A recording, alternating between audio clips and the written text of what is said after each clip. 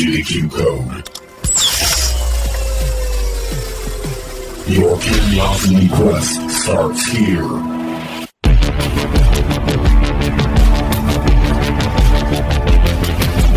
Yo, what's up? Welcome into the Q Code podcast. If I'm coming in, we all know what that means. It means he has something to say that he really wants to discuss. Perhaps. Does it have to do with parcel delivery? If it does, I don't know what.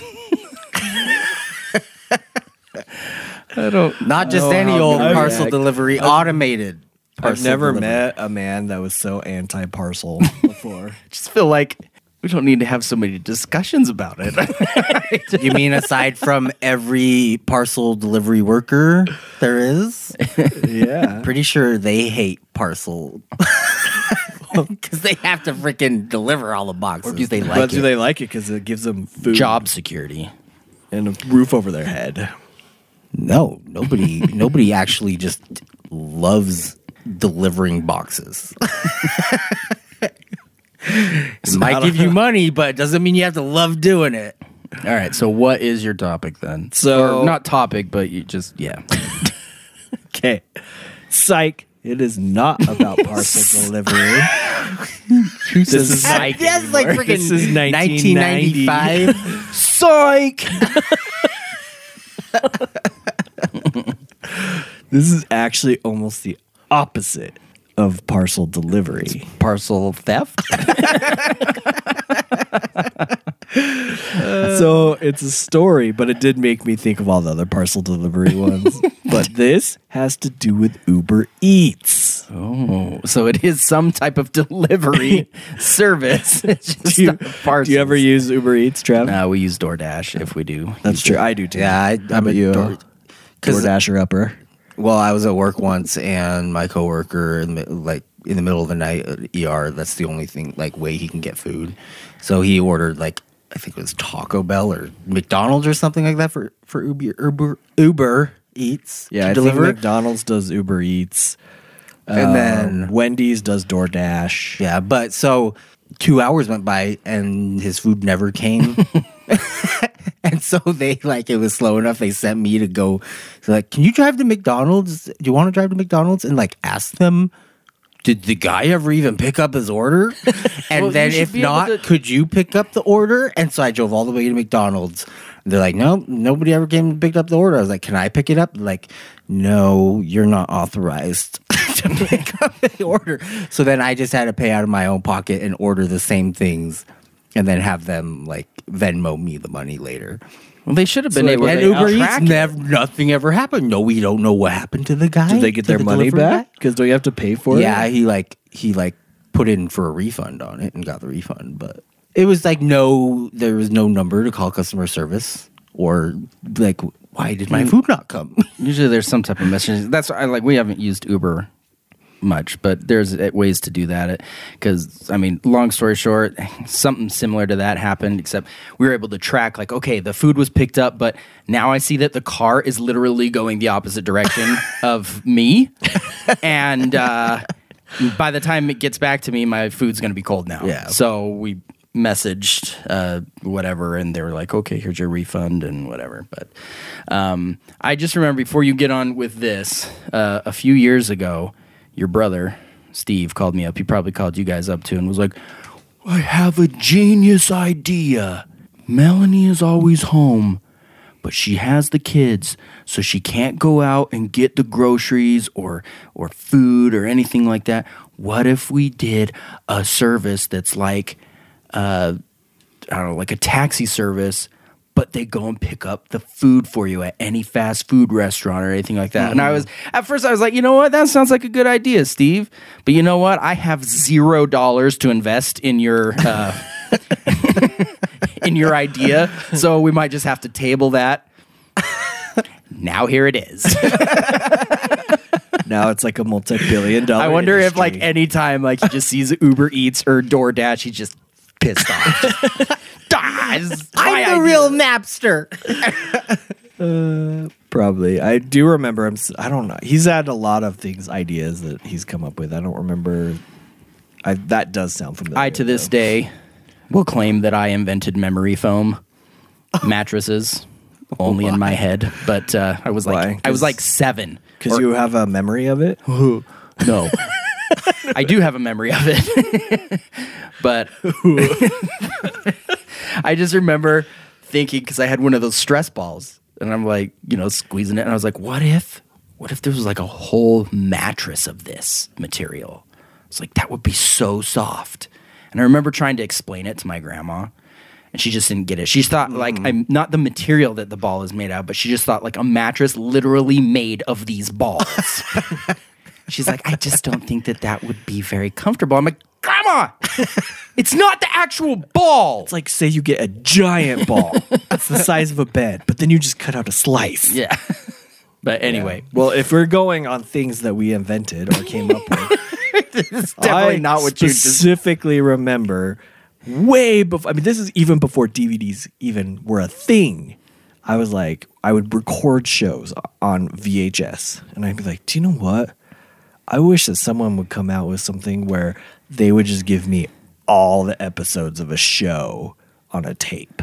And here we are a few years later, they have DVDs with full seasons. And now they have even now, I'm like, even now they're like becoming obsolete. It's like, why even have a DVD? Well, that's what I'm saying. On but my the shelf? idea was like, I just want to have all this episodes in it. Like, I would literally make VHS tapes of shows that I liked, and I would literally try to look up, like, so I'd have to like write on the tape itself. I'd be like, all right, season 2, episode 7, season 6, episode 4. Like, I think I tried it with Seinfeld, but like they were helter skelter because they never played them necessarily in order. They're just reruns. Other than what they say in Helter skelter in a summer swelter. No, helter skelter, isn't that mean just like all over the place? Maybe. I don't know. Why couldn't you just say all over the place? You had to say helter skelter. Helter skelter sounds better. Anyway, That's just the difference between us and millionaires is the fact that we have ideas, but yet have zero don't. know-how of how can't to execute make that. them. It takes money to make money. But with these. all right, so what is this so thing about Uber Eats. So what it is, did you know that Uber Eats now in select cities, I believe it's like Dallas and a few other cities, is offering a service that's called Uber Eats Dine-In. And this is where Do they come pick you up and just take you to the... this is So it's where just normal. you actually order your Uber Eats, and then but you say I want to dine in, and then you just say I'm going to be there at 5:00, and you show up at the restaurant, and your food is just waiting for you at the table. You just sit down at a table and start eating. So it's like a reservation, but taken. They just take To the one additional step of making yeah. sure that the food is ready for you. So you don't have to wait there at the table. Although So you're it does bring up literally the question. saving yourself 15 minutes. Yeah, that way you don't have to stand in line. Is what they're. But if you already had a reservation, you should be able to Yeah. get in there and just get to your table. All you have to do is just But this look at could the be menu places that and don't order. have reservations. Like, say you go to a fast food restaurant. Oh, okay, I get that. And you're just like, now I just want to be able to get in there, sit down, eat my food. But Uber Eats, if I was a McDonald's, homeless person, this would be a dream come true. I'm gonna dine in at McDonald's. I would just be like waiting for them to like, oh, they put it down and be like, yes, I'm Mr. Johnson. And just eat the food really quick. That's mine. All right, sir, what is your confirmation number? Look, I don't have it. But all I know is that I ordered Just be like, 2 Big Macs. just carry a dead iPhone and be like, my phone died, so Because no one can see Trav. But he's over here acting like he's looking over some barrier and trying to identify the different items of food that are Also- located on the table. Also a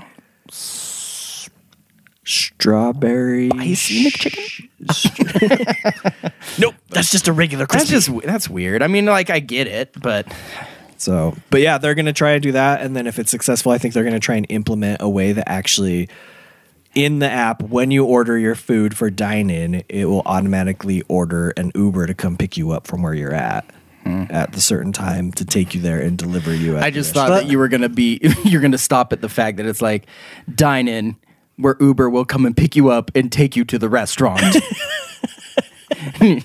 You're like, That's pretty much that's what they have just now. basically Uber.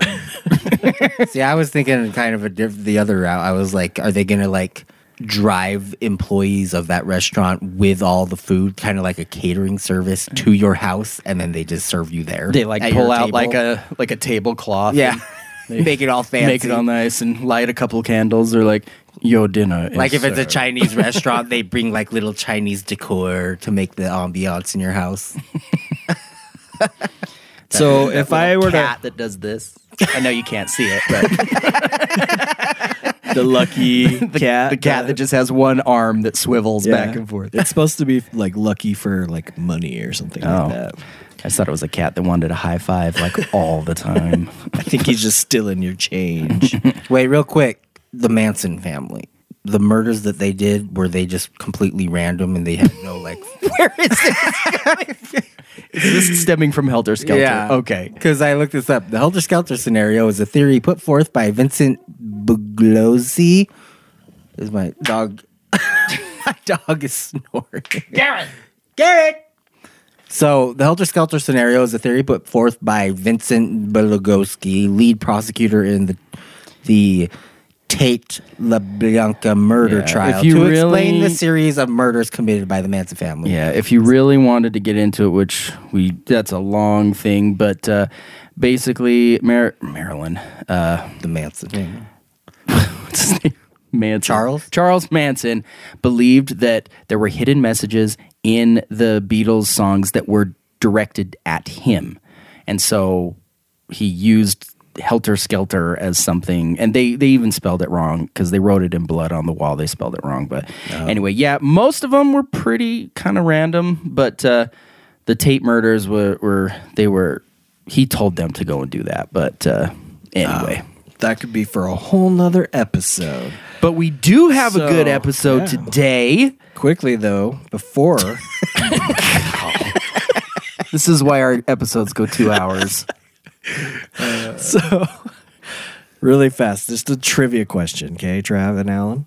If you guys had to guess, what would be the most popular hotel reservation in the past week? Would you guess A, the Hilton, B, the 4-star Season Inn, It's not that. C, Motel 6, or D, Hotel Taco Bell? Which one would you say? Is there a Hotel Taco Bell? That's the question. Which one do you think it is? Motel 6. Alan? Hotel Taco Bell. Ding, ding, ding, ding. It's Hotel Taco Bell. What the heck is Hotel Taco Bell? And where is this coming from? What does this have to do with anything?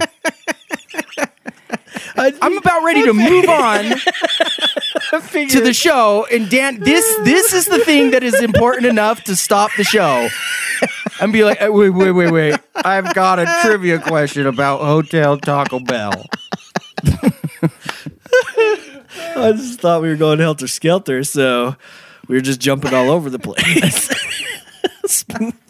Well, we know Al. So I just thought I'd let you know that there is a Hotel Taco Bell that is opening in August in Palm Springs, Florida, and they have 70 rooms. They're going to be open for 1 week, then they're going to be gone. What? But their reservation sold out in 2 minutes for the whole week Okay. at $169 per night. There better be some freaking Taco Bell on my pillow when I get it. What kind of a hotel lasts for a week? It's a pop-up hotel. It's like, apparently it's the thing. I don't know. But Okay, whenever there's a big event in some place, they'll pop up a hotel. well, I guess apparently Taco Bell is super popular amongst people. There's like fans of Taco Bell. So if you go to Hotel Taco Bell, you can look forward to tasting Taco Bell's take on the V Palm Springs restaurant menu created by Renee Piscotti, the same product developer who invented nacho fries. I do like nacho fries. but- Among the potential menu options, a grilled chicken Caesar salad that includes croutons crafted Okay, out of we don't Mexican care about that. We do not care about their stupid menu. Chav's face is just says it all. I would like to talk about All what right. we planned on talking about today.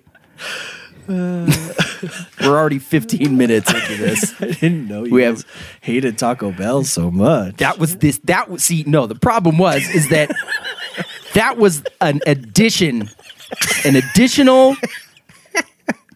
beginning topic that we did not know about, and that was a surprise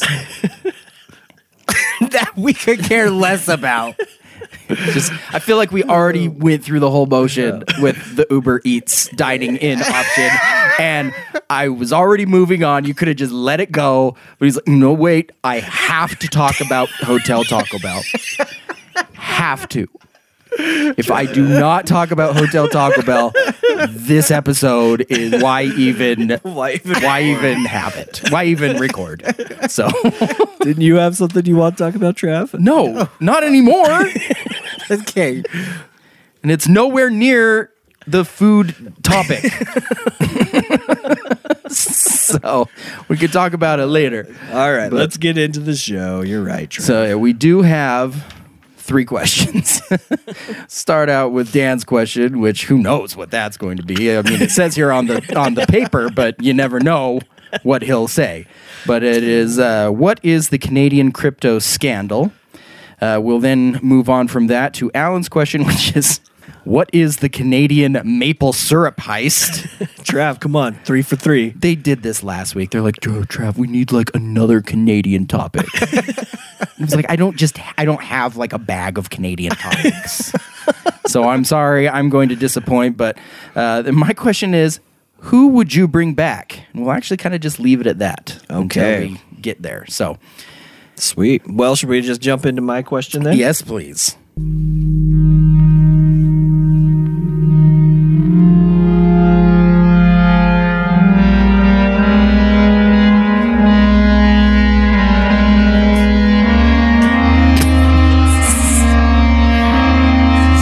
Ominous.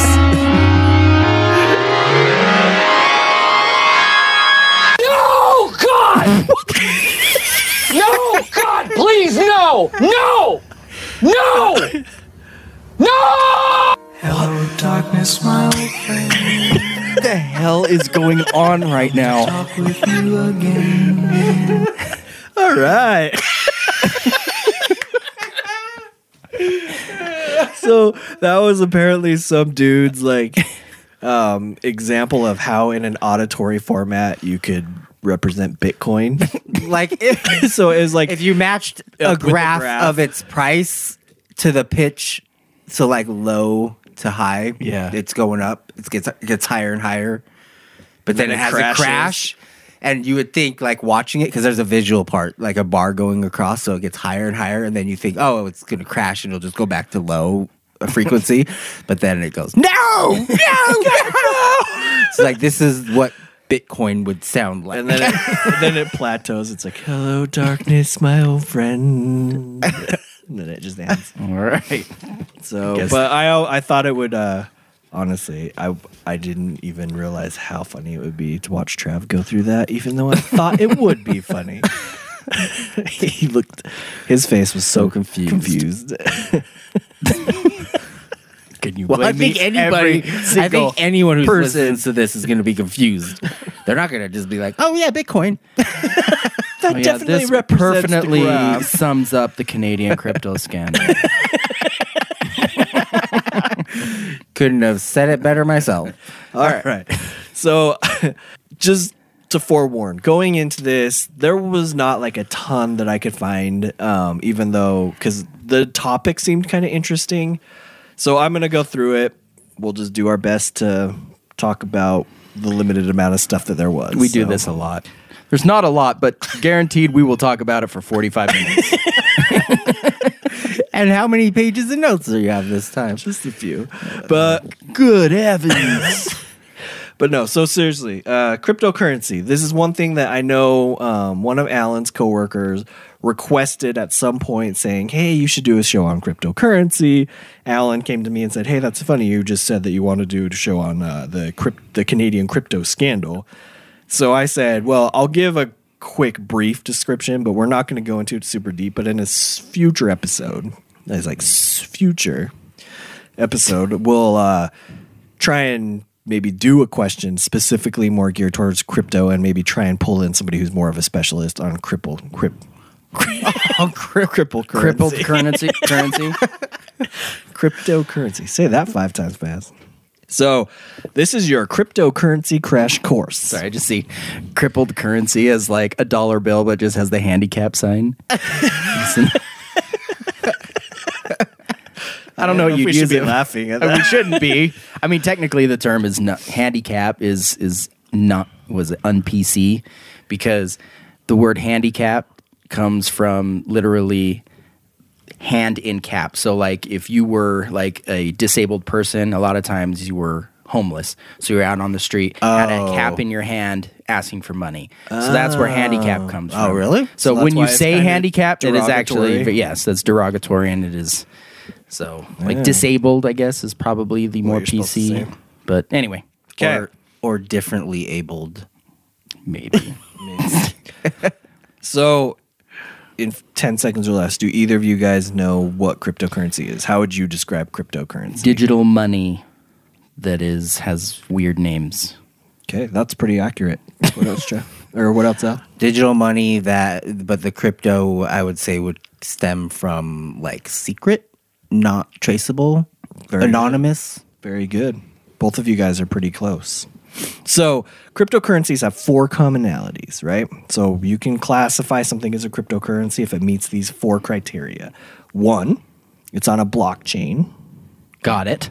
A blockchain is a system in which a record of transactions are maintained across several computers that are linked in a peer-to-peer network. 2, they're decentralized, which means that there's no central bank. It's not like the government where there's a central bank that runs all of the currency or that, is in charge of all of it. Instead, this is something that it's not all in one server or anything. It's split up amongst a whole bunch of different peers and a whole bunch of different computers. And that's why you can go back to any of those and kind of retrace like what happened or where things have been or what transactions took place. And then in order to steal it, you'd have to change everyone's record. 3, it's immutable, which means once a transaction occurs and it's on the record, you can't change it. That's it. It's there forever. Wait, what'd you say? Mutable? It's immutable. Oh, immutable. 4, it's trustless, meaning like, for example, if you go out and you write a check to or somebody writes you a check and buys something from you, you kind of have to trust that there's money in their account, right? Yeah. Well, if you get cryptocurrency, the transaction, once it's complete, that's it. Like, They can't I'm come back writing and you a get it. check for 3 Bitcoin. Yeah. And there's also other platforms. 3 big. Go cash this. But there's also like, what is it called? Ethereum is another type of cryptocurrency, and they have platforms built now where, for example, you can set up a contract with somebody and say, hey, you complete this job, then this cryptocurrency will get transferred to you. So it's kind of out of the other person's hands. It's like kind of like in a middle ground, and it's just waiting for you to complete the job, and then you get the cryptocurrency automatically. So you'll get paid if you do it. So that's kind of that. Cryptocurrency, though, also has concerns, and those concerns are anonymity. Is that how you say it? Anonymity? Anonymity. That's how you say it. Anonymity. What did I say? Anonymity? I don't know. Half the words you're saying today do not make sense. But anyway, so the downside of this is that you don't know who you're dealing with. Like, you don't know who's on the other end of the transaction because it's completely anonymous. Or it can be completely anonymous. Much like those chat rooms we just talked Yep. about. Immutability. Immutability. Immutability. How do you say that, Trev? Immutability. Immutability. Immutability. Yeah, immutability. Also talking to your microphone. Oh, yeah. Sorry. I'm trying so hard. This is like when, do you guys remember like being in school and they're like, okay, we're going to go around the room and read. Like, everyone's going to read one paragraph. I hated that because twofold. 1, I had to pay attention and know where we were. That's the reason they do it.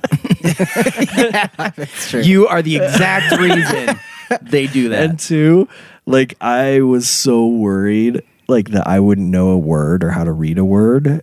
when it got to my turn. That's why you count ahead. Yeah, and that's exactly what I was going to say. So I would always be like, okay, I think. But then if they would all of a sudden change like the order, or like a kid would leave, Then like, God no. forbid you read a paragraph.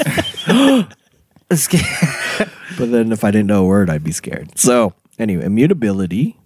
It's basically if a mistake is made, you can't reverse it. So it goes back to the same thing that we talked about before. But this is like a case where it's like, yeah, dang it, I did not mean to send that cryptocurrency to Trav, but now I'm screwed unless Trav's willing to just send it back to me. Like, Trav would there's not be. nothing I can do about it. Free money. It's like Vegas if you accidentally leave your chips on the betting whatever. Yep. You're screwed. And then the hand is dealt. You're like, you can't take it back. Then you're just hoping you get dealt a 21. Yeah. All right. Liquidity could be an issue. So basically, if you don't have anywhere to spend your cryptocurrency or nobody's willing to take it, then there's no value to it, right? So you always have to have enough liquidity. And then a lack of uniform regulation. So there is no governing body over cryptocurrency currently. Governments are scrambling right now to just even figure out what it is, how to categorize it, how to govern it, but no one does right now. So you don't have someone like to go to. Isn't that the whole point of it? Is why are they trying to figure out how to govern it? The point is like it's not governed, right? Well, yeah, no. So you would have two different camps. One's definitely in that camp. Yeah. And there's others that are in the camp of like, well, but we need to have some kind of like something watching over it or some kind of rules that go with it, or else people can get screwed over, if that makes sense. Yeah. Garen! He's snoring so loud. So, By the way, that was a clap. He did not hit my dog. If you go to our Instagram page, he has his own icon because he's here. He's just not recording necessarily always with us, but he's always in the background. Yep. he snores a lot, though. Might want to have him checked out. Okay. So that's cryptocurrency in a nutshell. So what's a cryptocurrency exchange? An exchange is like the stock market exchange. It's just somewhere people can go and conduct trades. They can go and, you can find a buyer and a seller and they put them together and then you can have a transaction. So there's a company called Quadriga CX that is a cryptocurrency exchange that was founded in Canada by a Gerald Cotton. And Quadriga CX grew. Do you have to roll your R's when you say it? It probably isn't because it's not Spanish. And Is it French? Is it It's also probably just one R? Quadriga. Is it Yeah. just one R? Then you don't need to roll your... So you would just say Quadriga? Yeah. Quadriga. Quadriga. Quadriga. There is a Canadian company called Quadriga. Abierto los domingos. That's a good point. Okay, so Quadriga CX quickly grew to be the largest cryptocurrency exchange in Canada. So to sum that up, founded by Gerald Cotton, quickly grew to be the largest one in Canada. Way to go, Cotton. Cotton Eye Joe. So here's where the story begins. Okay, so Quadriga or Quad. This whole time I've been calling it Quadriga, and it's hard to stop. Quadriga CX was also co-founded by a guy named Michael Petrin, and I'll come back to why that's important later in the story. But ultimately, this exchange was able to build up about $250 million in assets or people's funds that they invested into this company, as far as they went in and said, yeah, I want to buy cryptocurrency through your exchange. And then they paid them probably Canadian dollars for the most part to get the cryptocurrency and then kept it in their accounts on the cryptocurrency exchange. Mm-hmm. So yeah, that became the largest. Well, this CEO, Gerald Cotton, in an interview in 2015. So basically what I'm going to do now is just tell you guys the happenings that happened. I don't know why I say double words all the time, but anyway. So in an interview in 2015, in an article from CoinDesk, the CEO, Gerald Cotton, stated that Quadriga uses a 2 of 3 multi-signature cold storage to secure the exchange's Bitcoin holdings. So what that means, as I look at both of you guys just staring at me, is that when it comes to cryptocurrency, if you put it into a cold storage, which basically just means that you're putting it into something that's not connected to the internet anymore. You're like literally putting it into some kind of offline, like an air-gapped system. database. So you do this because it protects it from hackers. It's really just like somebody who's reading it off the internet and he just writes it on a scrap piece of paper and puts it in a drawer. He's like, it's safe. Trust Trav Cole has 4 Bitcoin. No one will ever look in this drawer. All right. So anyway, but basically, yeah, that's kind of what it is, except for on some kind of like hard drive or something. Digitally. Yeah. And so the only way that once it's on the cold storage to get access to it, because it's all encrypted, is you have to have the passkey. If you don't have the passkey code, then there's just nothing you can do about it. It's completely encrypted, and it's like, if I remember, like Bitcoin is based on like a 99 character encryption or something like that, like some huge number. So it's like impossible to decipher, basically. So that's how you do it. But if you have a 2-3 multi-signature cold storage system, that means that you could have 3 keys, and if you have any 2 of the 3, you can still get into it. Oh. So if something happens to one of them, as long as you have the other 2, you can get into it. It's like Ready Player One. You need 3 keys to get to 3 gates. Oh, yeah. And you get the prize. Except for you needed all 3 keys in that one. So you're saying 3 different people have each So typically, yes. each have a key. Yeah. That's all, folks. So yes, basically exactly. So like the 2 people on a nuclear submarine, they have to turn their keys at the same time. Yep. But this one is like, so yeah, you would give it to like 3 different head, officers or something at your company. So that way, if like something happens to one of them or they lose one of them, then they can still get in. Because this is like basically all the funds that people have invested into this exchange. That they're just holding it there. So it's not like it's theirs even per se. It's their customers. You know? And then there's a thing called hot wallets, and you use hot wallets to actually move things around. So like they're actually connected to the internet. So that's how you're going to make trades. So you'll keep a certain amount of the funds in the hot wallet, right? It's a funny word. It's such a hot wallet. So like a bank has a vault, but then they also have money up at the Hot teller wallet. desk. Like the teller station. that they, You've been waiting this whole time.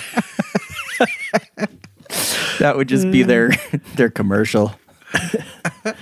we have many different types of hot wallets. Hot wallets. Are you sick of your cold storage? We got hot wallets. All right. So in 2017, customers of Quadriga CX started complaining about how they wanted to make withdrawals, but the withdrawals were either happening very slowly or not happening at all. So some complaints started coming out, and this is when people started getting concerned. Well, in 2018, a large Canadian bank, CIBC, that Quadriga had accounts at, their majority of their accounts at, froze $20 million worth of their business checking accounts. So they could not access that money anymore. Well, they used that as the reason why people weren't getting their withdrawals. They're like, well, the bank has frozen our assets, like our funds, so we can't get it to you. We're working on trying to get them released, right? So the bank came back and said they froze the funds because a man named Jose Reyes, who was in charge at Quadriga CX of processing all the withdrawals, was trying to transfer $2.3 million of the company's funds into his personal account. So that was the reason the bank said that they froze the accounts, because they felt like there was something fishy going on. like someone trying to like just steal from the company. Yeah. So CIBC, the bank, tried to talk to the CEO, Gerald Cotton, about what was going on and why the funds were frozen, but he refused to talk to them. Why would they freeze $20 million if he was trying to transfer like Because I think all of these funds, they just like felt like there was fishy, like they couldn't deem like exactly where the funds came from. So they're wondering like whose funds are these? Whose money is this? Like what's really going on? We got to stop. So until we figure this out, no one gets in and no one leaves. Yeah, basically. Right. And so, but yeah, so he refused to talk to him, which is weird. You would think if you were the CEO of the company, you'd want to figure this out quick, right?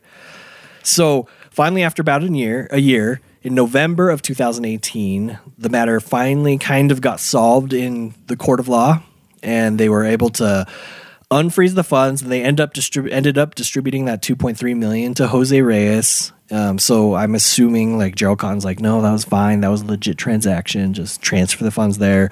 They unfroze the account. So Quadriga then put out a statement saying, all right, now everyone who had withdrawals pending, you should be getting your withdrawals shortly. Well, those withdrawals never happened. So people again were like, what is going on? Okay. So this brings us to December 9th, 2018, about a month after the funds got. Wait, and all the while, like Bitcoin, in cryptocurrency, the price goes up and down like so fast, right? Yeah. So if you're like trying to get your money out of your cryptocurrency and it's frozen for even a month, like that could be huge implications. They could go down $5,000 or up $5,000, right? I would imagine that they would say, well, you traded it already on our system. You're going to get the credit for what you traded it at or sold it okay. Because hypothetically, the funds should then go back into their accounts that are now frozen, but they're actually like Canadian dollars. Yeah. Okay, so on December 9th, 2018, Gerald Cotton, the CEO, goes to India. Okay. To help open an orphanage for children in need. Oh, that's nice. And then suddenly dies. Oh, that's not nice. Of complications with Crohn's disease. And I should mention, at this point, Gerald Cotton's 30 years old. Okay. So he's one of the three key guys. Yeah. Supposedly. Now dead. So now he dies. The interesting thing is, so Crohn's disease, for anyone who doesn't know, is a chronic inflammatory disease of the intestines, especially the colon and ileum, associated with ulcers and fistulae. I really should learn how to pronounce these words before we record. But if anyone knows what fistulae is, you should let us know. But the weird thing is that Crohn's disease typically isn't fatal, and especially in somebody who's like a healthy 30-year-old. Like, it's just very strange that he would just suddenly die from Crohn's disease. Like, it's almost unheard of. Well, it's finally his wife, Jennifer Robertson, doesn't release a statement telling anyone that no one even knows he's dead until over a month later, on January 15th, she releases a statement saying, my husband was in India and died on December 9th. So it's kind of strange that she would wait that long to announce that her husband died. Well, anytime you're eating Indian curry, you can kind of expect inflammation of your intestines. Yeah. Maybe that's what did it. Even smelling it. But it's so good. And then one other kind of tidbit is right before he died. So on November 27th, 2018, remember he died on December 9th. So less than 2 weeks before he died, Cotton created a will stating that his wife would be the executor of his estate, which included an airplane, property, their 2 dogs, and both those dogs were allocated $100,000 each for their ongoing care. So they're going to be living the good life. I don't know, Trav. You deal with dogs a lot. Okay. Why, yes, I do. How good of a life would a dog have if they had $100,000 at their disposal? Not good unless they had a human spending it for them. Yeah, they can't do anything. They literally have no clue. It's like, I'm starving to death, and they're literally sitting on top of $100,000. Yeah. That's true. Well, good thing his wife was in charge of spending that $100,000 for him on that. Okay. All right. So that's kind of what happened. So since Cotton's death, this is kind of what's gone on. After Cotton's death, the company claimed that they did not know where the cold storage wallets were located. Remember, the cold storage wallets is where the funds should have been stored and should have been protected with the 2 of 3 key system, right? But they claim that not only do they not know where they were stored, but that Gerald Cotton was the only one who possessed a key to access them. So they're now saying like there was no 2 of 3 key system. Like literally, he was the only one that had a key. It was a 1 of 1 key system, if you want to call it that. Just a key system. Oh yeah. Just yeah. I would yes, 1 of 1 key.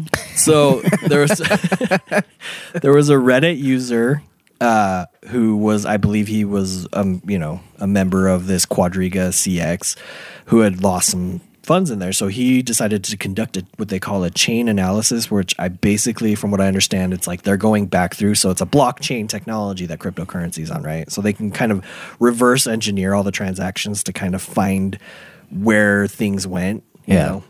So I think he did a chain analysis and he was able to track down one of the cold wallets that was supposedly lost. And when he tracked it down, he could see that not only when he found it, but he could see that funds were being moved out of it.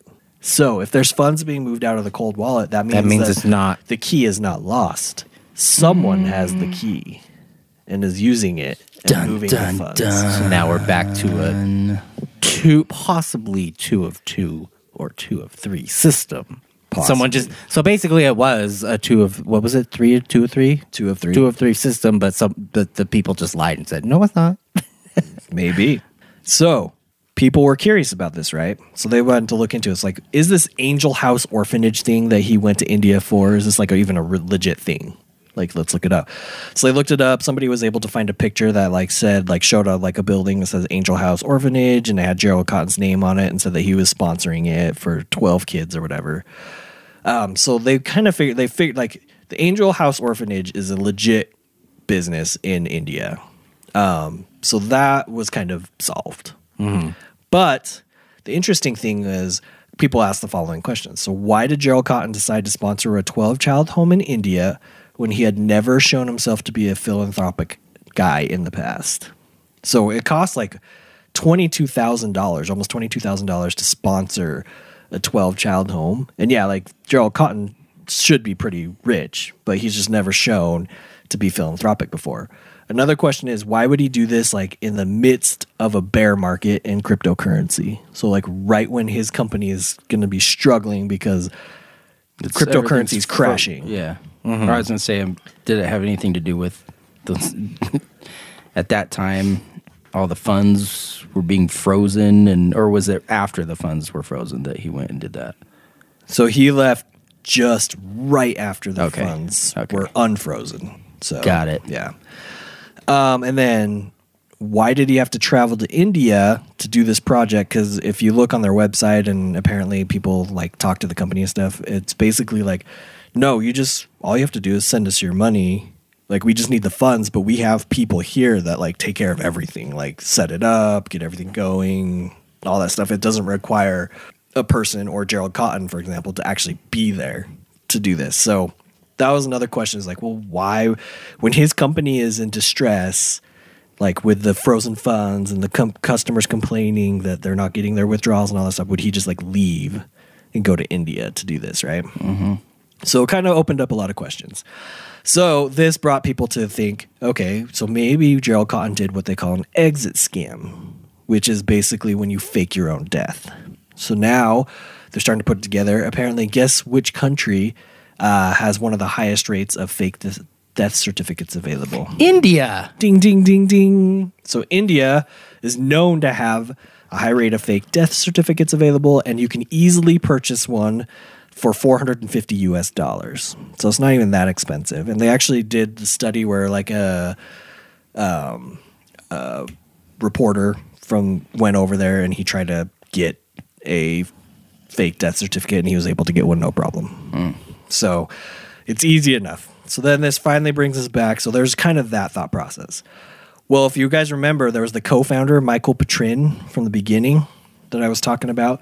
So when people started looking into this co-founder guy, Michael Petrin, it turns out that he had an alias previously known as Omar Dhanani. And Omar Dhanani was arrested in 2004 for being a member of the Shadow Crew. And what the Shadow Crew is a Like crew. the Foot Clan. Yeah, That's what I was just thinking of.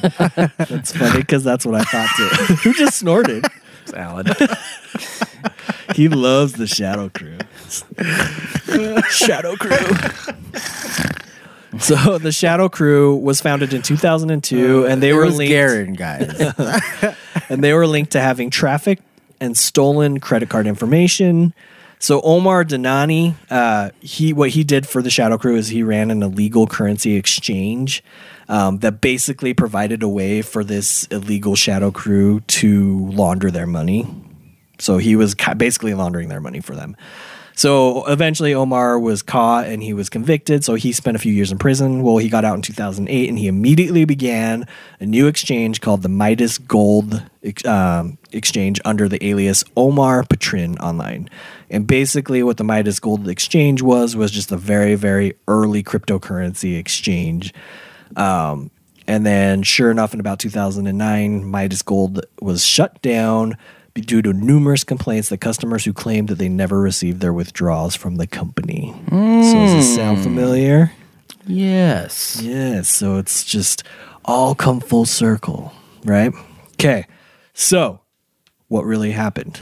One theory. Did Cotton really die and this is all just one big coincidence? No. 2. Is Cotton really behind all of this and faked his own death? That would be the most exciting one. Yeah. I believe. 3. Was Michael Patrin playing Cotton this whole time and was the one who set all of this up from the beginning? And then murdered him? And then told Cotton, hey, you need to go because they need your help setting up this thing, and then had him killed in India. And then meanwhile, he had the key the whole time. That would be even more exciting than the other one. So, Trav and Alan, final question. I don't. What do you guys think? I don't know what Hotel Taco Bell is. Like, after hearing all that, is there like, what would the story that you would spin or that you would pull out of it be? Well, I feel like Omar Danani, which, by the way, you say his name, and all I can think of is that song on Robin Hood Men in Tights, where he's like, so I was just putting his name in it, so I was going, Omar Danani, Omar Danani, Omar Danani, and a ho, ho, ho. But anyway, I feel like he has to have something, or he taught Cotton all about it, and then he just ran with it. But I'm gonna say option C. Gonna go with Michael. I'm gonna go Patrin. with the whole setup and the murder thing. Let's Do that one. Okay, Alan, what do you think after hearing all those facts? Or I'm Whatever. not. I think it's just. Wait, was B where he just fakes his own death? Yes. yep. I'm gonna go with that one. It's gonna be A. I don't think it was. It's gonna be A.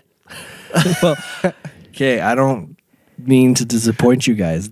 No one knows the answer. Well, then what the crap? These are just the speculations. So this is the an stupidest. this is an unsolved mystery.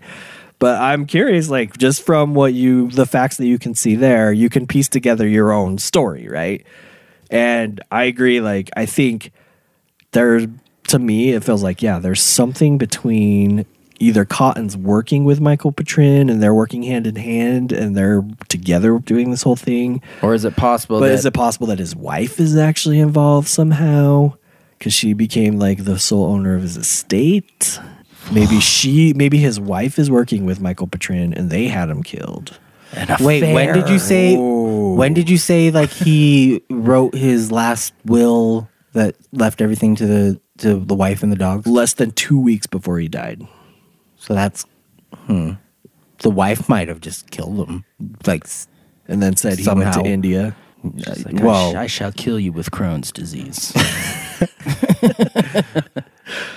I don't know how, like, sent him to India and then killed him there, or killed him and said he went to India or whatever. But So Maybe- basically, I mean, if you look back and you say, okay, so if that guy's correct, the Reddit dude, and there really is money being taken out, somebody has the key. So we know there must be foul play at some point. It's just a matter of, is it Michael Patrin? Is it the wife? wait, so is it Gerald Cotton himself? Or is it just like somebody else that we don't even know about? Because So money this- is being taken out. So, Yeah, but you said it's on like a cold storage. So wouldn't you physically have to go there and connect to the cold storage device to get the cryptocurrency out? Yeah, so somebody knows where the cold storage is, and then also has. Oh, the so key. it's not like I was imagining like some big server room in a office building somewhere. It's just like a little like hard drive box or something. I mean, I think they can be because people like personal people. That I was like, have just check the cryptocurrency. security cameras and see who's going in the cold storage room.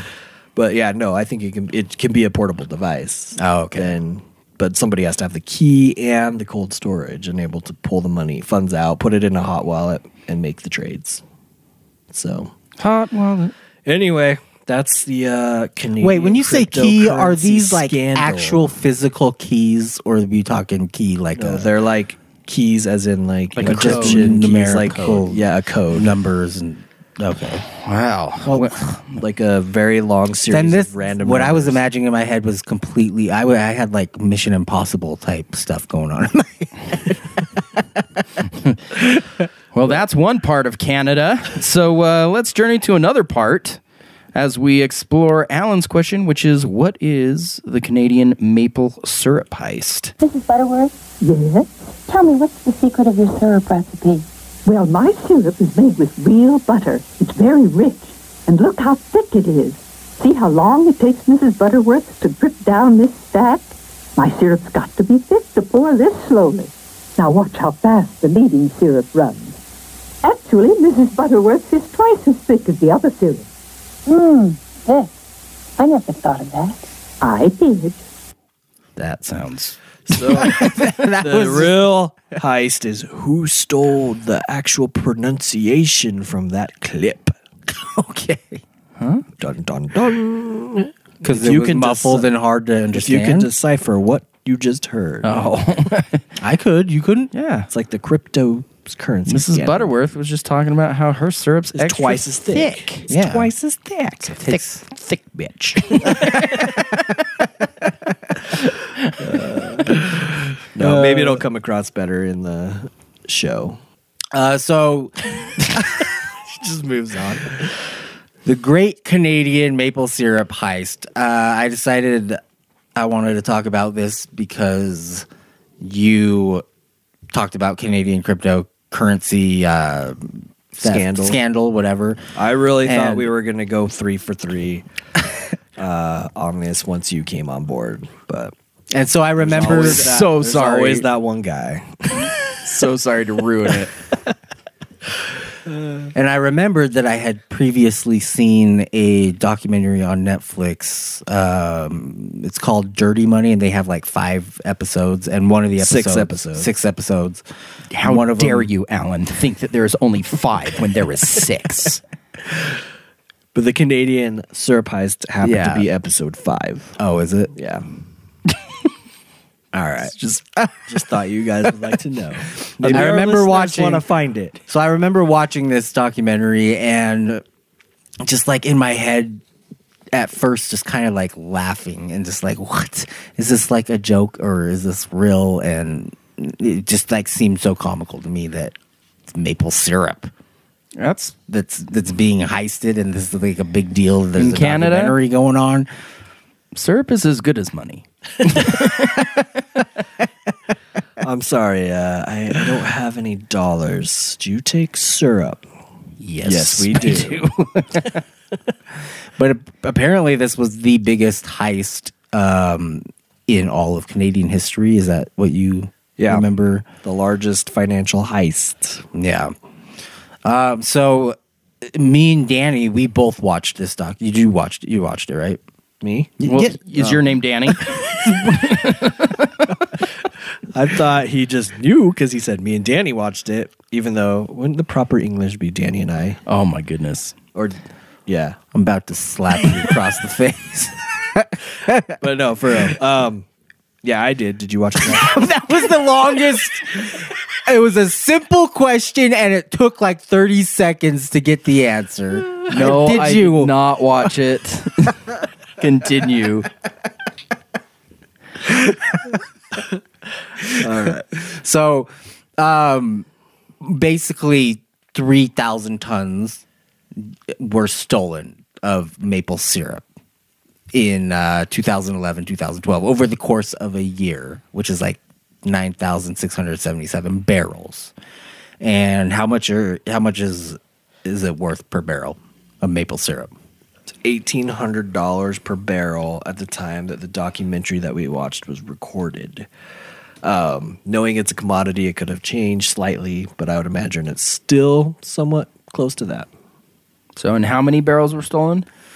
About 9,000. If I do the math right, because I just hear 3,000 tons, but then I looked up like how much maple syrup weighs per. So it didn't actually have it. Whatever. Okay. So I did the math, and it's about 9,677 barrels. Okay. Oh, I think they actually said that in the documentary too. They said 9,677. Oh, did they? Or something Well, really then your close to math that. is really good. It's And really your close to that. Googling skills are superb. It was almost thank you. 10,000. So yeah, and I mean, to get into it too a little bit, so maybe a good place to start, Al, would be like, so Well, and by comparison, oil per barrel today is about $60 per barrel. And this is $1,800 per barrel. yeah, it's So way we're talking more lucrative than yeah. oil. It's worth a We're lot talking more. you're getting a lot of bang for your barrel. So obviously, I termed it as in maple syrup is basically the oil of Canada, but it's even more valuable. But and they even have, so I mean, maple syrup is literally treated like oil. Like Alan said, it's worth $1,800 a barrel, and they actually have these. What, Trav?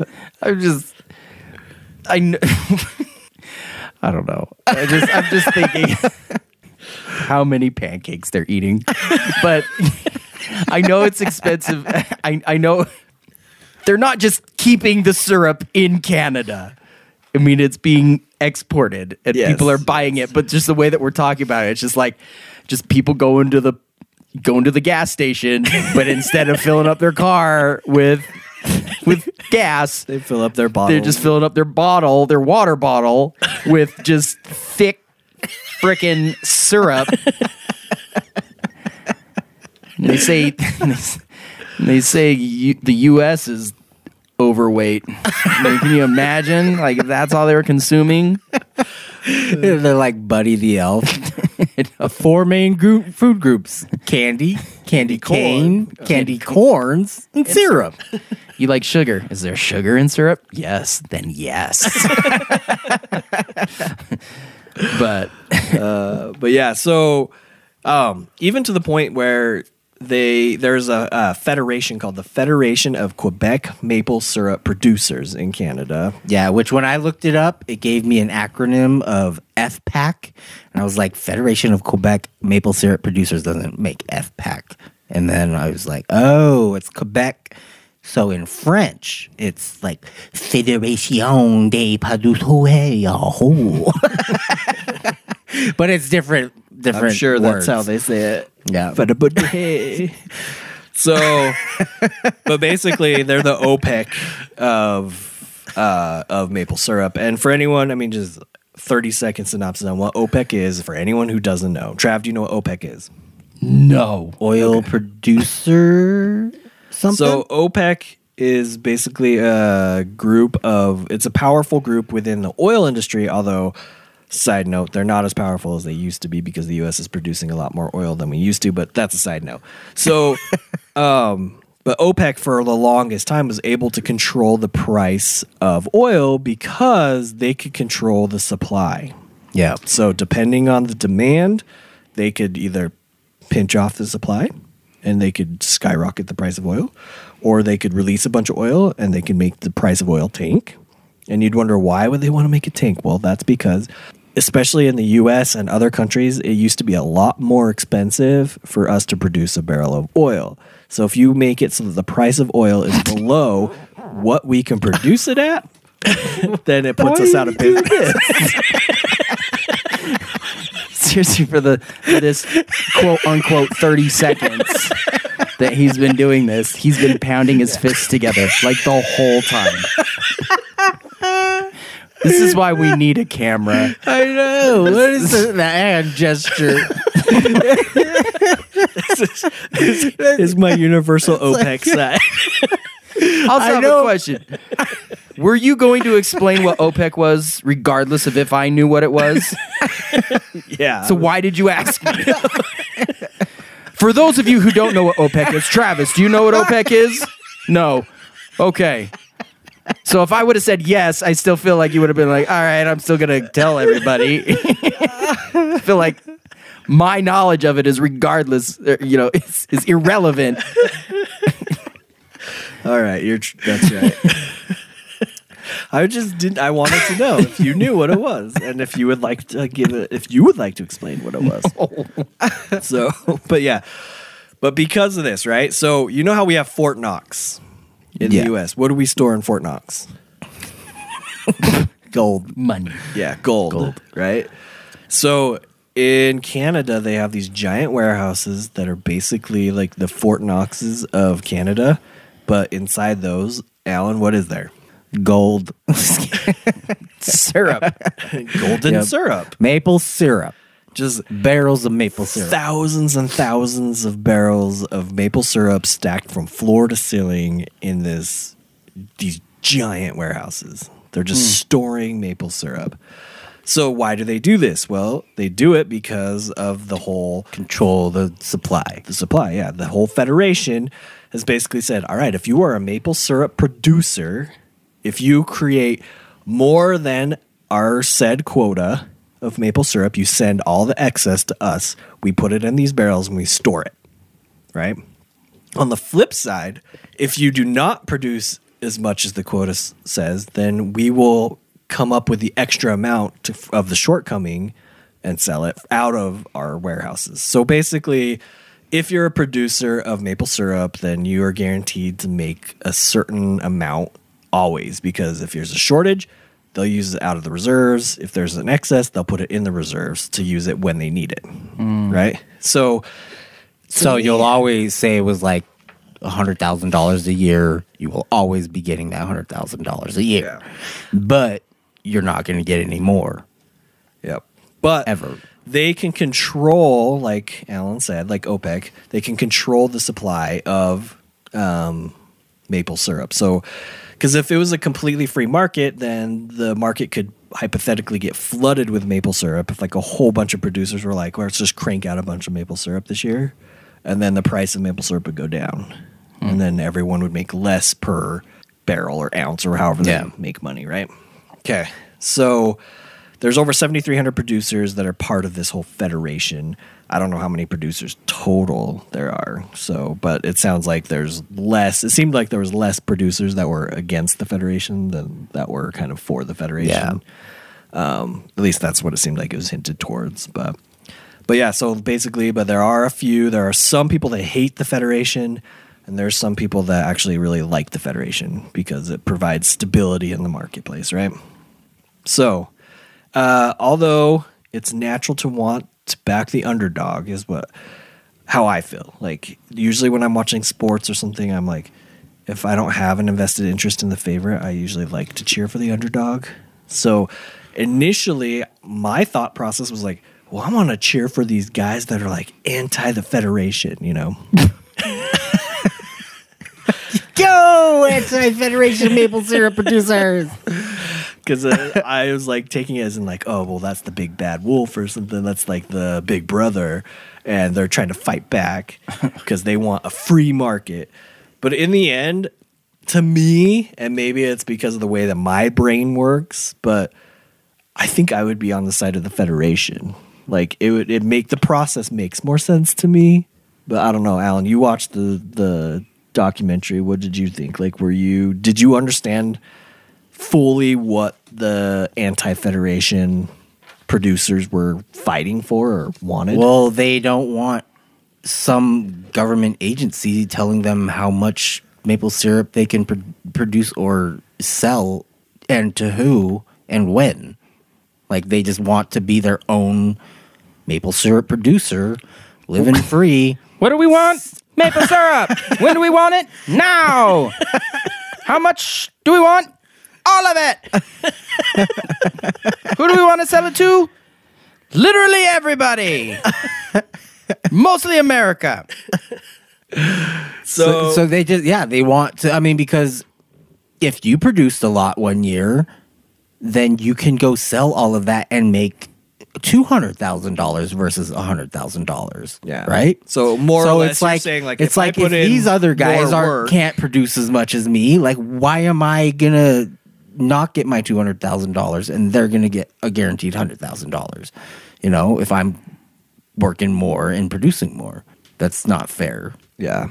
Well, no, and that's true. That does make sense. And I guess if I was actually in the industry, I look at it more of like hey, it's just nice to have this like steady maple syrup price, because they show that the price of maple syrup once the Federation was was implemented rose steadily, and now maple syrup is selling at all-time highs, right? And so to a certain degree, it's like, okay, would I rather have maple syrup selling at 3 times the value that it was at, and then I don't have to produce as much to make as much money? But I could also see like, I just really want to put in some overtime this year and make an extra like 20 grand. But if you flood the market, I mean, any one producer, it makes sense to do. Like, I would love to be the only producer that's like, I can sell as much maple syrup into the market as I want, as long as everyone else is controlled by the Federation, because that would keep the price high and I could get my raise. But it would be better for us maple syrup consumers because it'd be cheaper. All right, so I have a question. Yes. What is the Canadian maple syrup heist? Oh yeah, let's get to that part of it. Oh, you want to know that, Trav? Yeah. I'll give a crap about the market. I want to know who's stealing the syrup. All right. So to get into that, Alan had tasked me with the job of making sure that I could find the actual names of these people, so we can go into it. But basically, the story is there was a 4-man operation for the most part that all were able to get together and steal all this syrup. Yeah, basically we just went through all of that probably in excess to explain why they have giant warehouses full of barrels and barrels of maple syrup. I feel like we could have just started and just been like, all right, so there are like these warehouses filled with syrup, okay? That's where we start. That's where we start. So, but yeah, so this guy, Avik Korong, who also apparently had connections to the mafia, his spouse owned this warehouse. I don't know if she owned it and he bought it and like just put under her name or what, or if she really just owned it herself. I don't know, but that's regardless. That's regardless of that information. She owned a warehouse in which they stored a bunch of these barrels of syrup, right? One of those giant warehouses that we were talking about. So now that he had an in at the warehouse, he was able to say like, look, I could take some of these barrels and steal them, and basically no one would be the wiser because I'm the one that's basically running this warehouse. Only he's not actually taking the barrels, he's emptying the barrels of their contents and then refilling them with water. He's like just taking them out and put it in his pocket. That's how I learned. I earned my name, Sticky Pockets. I thought you were going to say Sticky Fingers.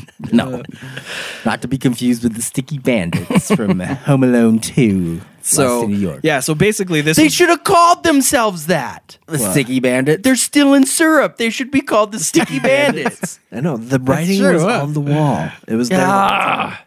But maybe Home Alone wasn't big in Canada. Doesn't matter.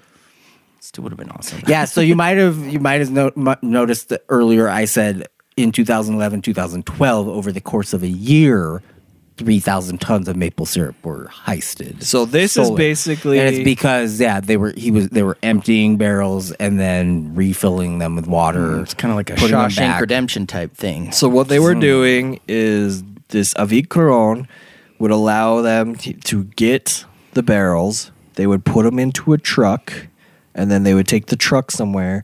They would then siphon out the syrup and then refill the barrels with water. How slow would that take?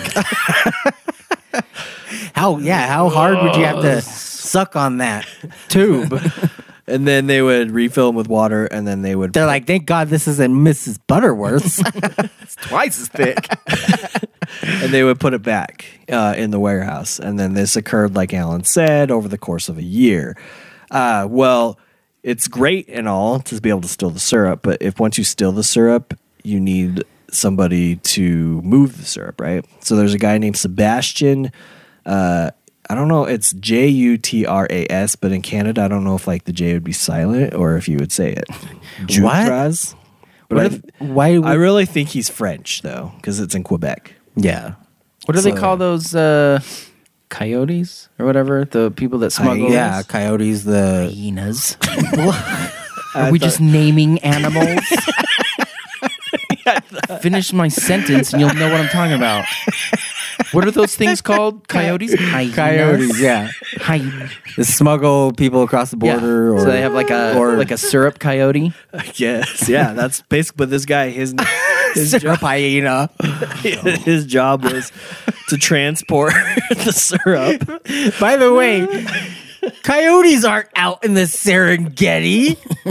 They would die immediately. You know how small a coyote is? I don't know why, but I really thought Trav's train of thought was like, what are those like, but like the ones that live in Africa. He's trying to like finish my thought for me. What are those coyotes? Trav is definitely talking about hyenas. All right, back to this heist. So Sebastian, we'll call him, is the one that's transporting the syrup and transporting it where? Well, he's transporting it to a Richard Valeris. He was the one that would be able to sell the syrup on the black market. Okay, so now you got the person. There's a black market of syrup now. So now you got a person who is the original, like, stealer, I guess, the guy stealing it out of his own thief. Yeah. We're struggling. What is today. this? I'm super tired because I work freaking 12-hour shifts this week. So, and I just have a family. Sebastian is the one transporting it. They're getting it to Richard, and he's selling it on the black market. And then on the ultimately, it gets to a guy named Etienne Saint Pierre, who is a reseller of syrup that he's now getting it. He's selling it all over the world. Oh. So in the end, they moved all the syrup, which netted them over $18 million over the course of this year. So, because is it in the province of Quebec? Yes. Is it Quebec or Quebec? I think it's Quebec. But in the province of Quebec, it's illegal to sell syrup like to the black market and stuff like that. But in the other provinces, it's not. Like, they don't follow the federation, I don't think.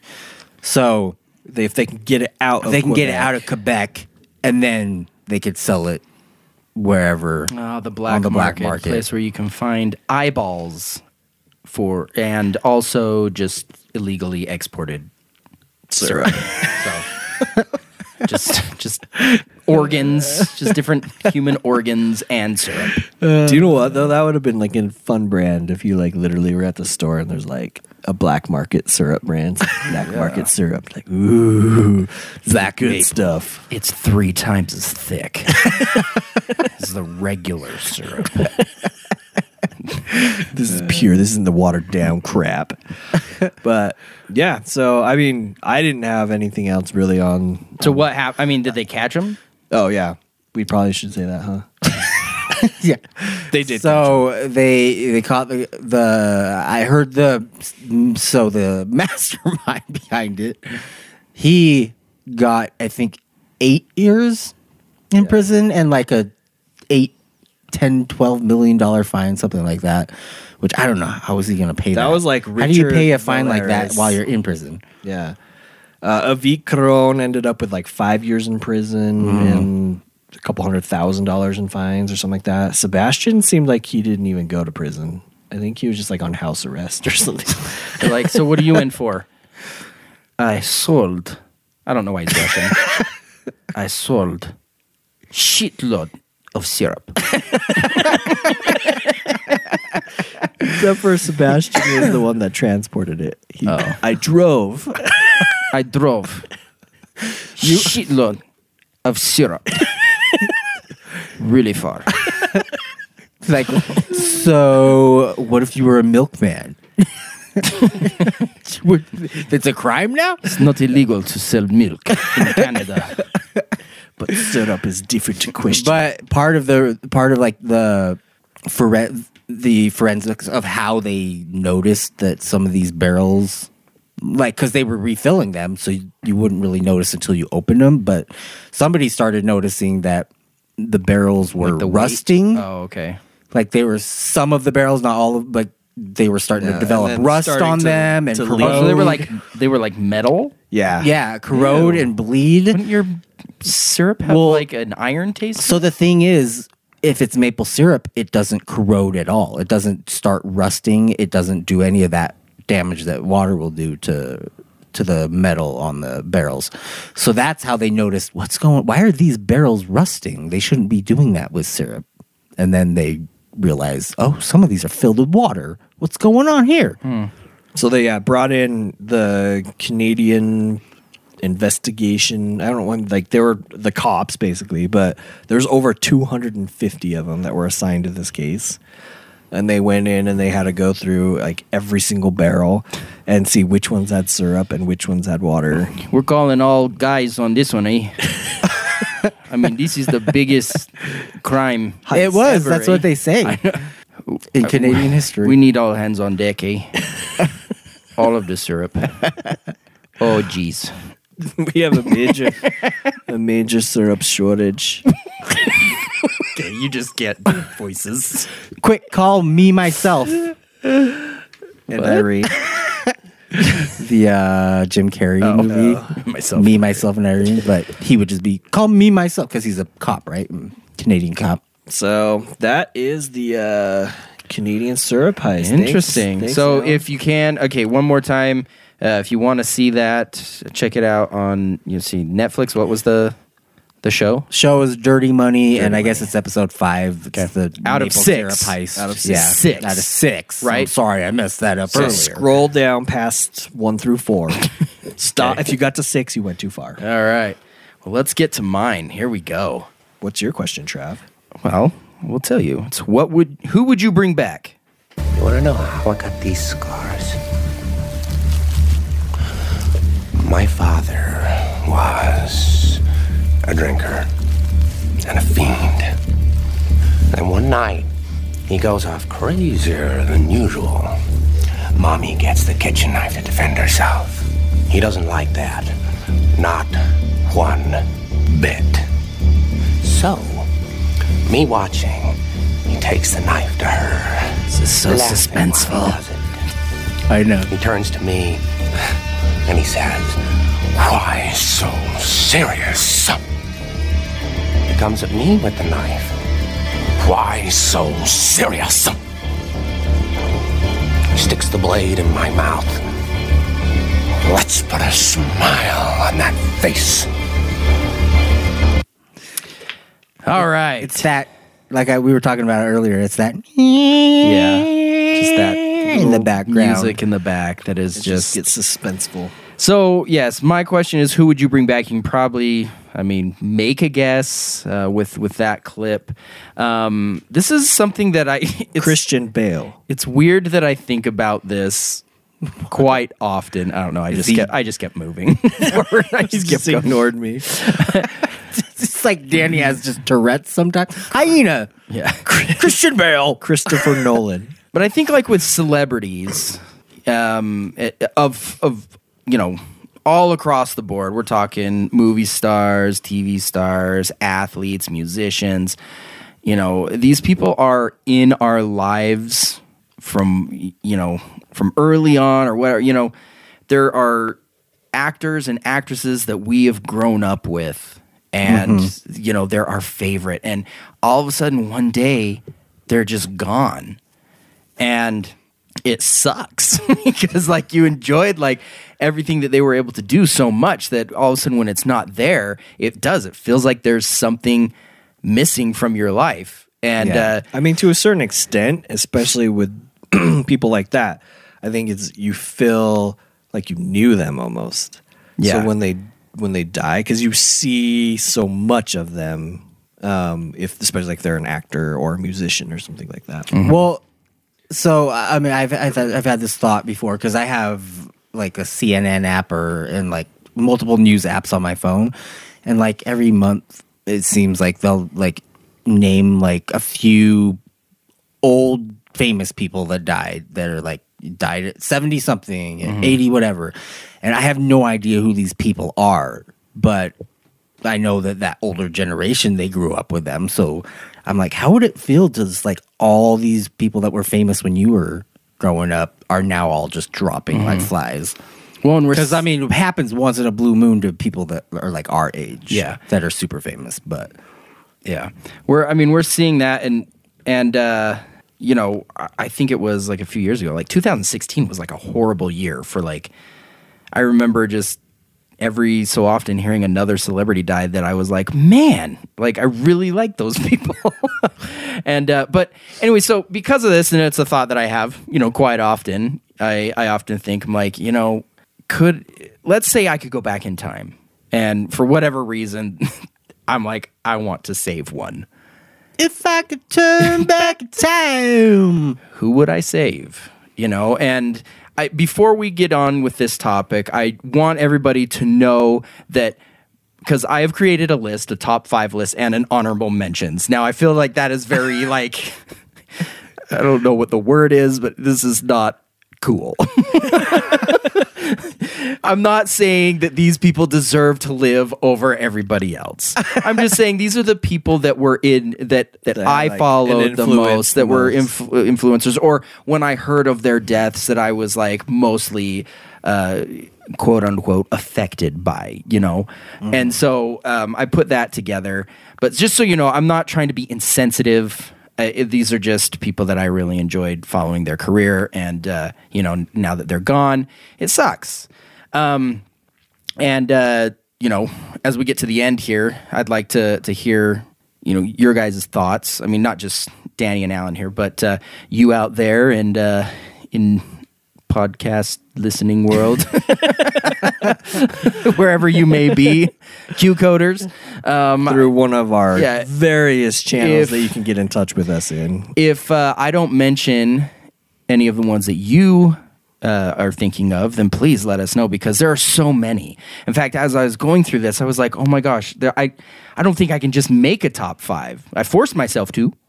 But so what we're gonna do here is I'm gonna go through and I'm gonna give mine, because there might be ones, because I asked you guys to give me like a top 3 or top 5 or something like that, and so some of them might overlap, so that way we don't have to like talk about things twice, multiple times. So, and then also the one kind of idea that I had was, I guess, rule for the individual. And there isn't a definitive line here, but, you know, if somebody just died because they were just old and died of natural causes, you know, I didn't necessarily consider that, because, like, what are you going to do? Go back in time and be like, don't get older. You will die when you are old. But, you know, I feel like, so that was just kind of the way I thought when I was looking at some of these. Keanu Reeves. Yeah, yes, that's what I was kind of thinking of, like Bill and Ted. It's like, if you get old, I don't know why he's British now. If you get old, you will die. Unless you know Kung Fu.